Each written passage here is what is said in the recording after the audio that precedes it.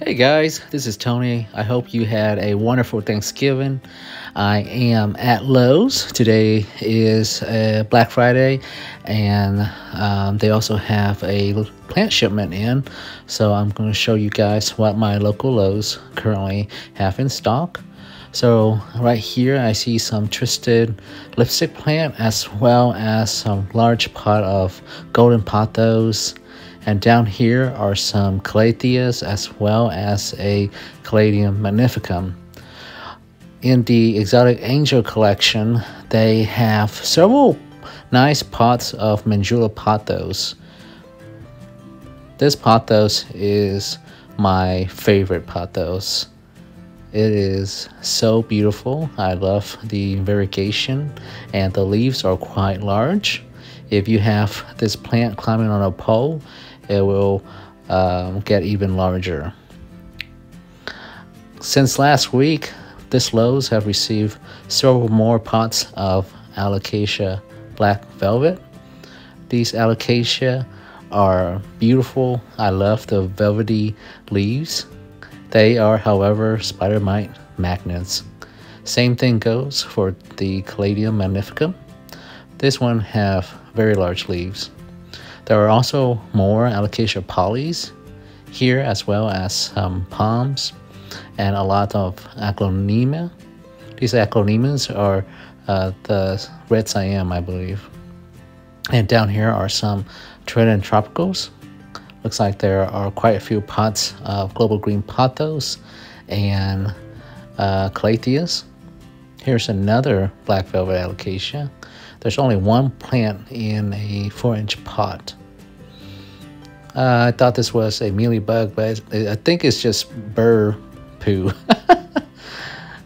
So yeah, I found this very nice pot of Monstera addisonii. The leaves are quite mature, very nice fenestration, and I believe one of the new leaves were trapped in one of the other leaves fenestration. These plants seem to do that quite often, so if that happened to your Monstera addisonii, remember to help them out a little bit. I found this variegated, very variegated golden pothos. It is in a hanging basket. I have never seen a golden pothos this variegated in store before. This is really cool. Not bad for $20. I think that is special. I don't know if I'm going to buy it or not. Maybe I'll leave it for the next customer. But yeah, certainly unique. This plant is really happy. Another plant that I found this time is this large basket, hanging basket of golden moss. They kind of look like rainbow moss, but is neon color. So yeah, this is a new find at this Lowe's. They have several baskets of these golden moss around in the greenhouse. I love touching them. They have a very nice texture or tactile feeling to them. Very interesting. Another fern that caught my eye was this blue star fern. It is quite large, and it is also in a hanging basket.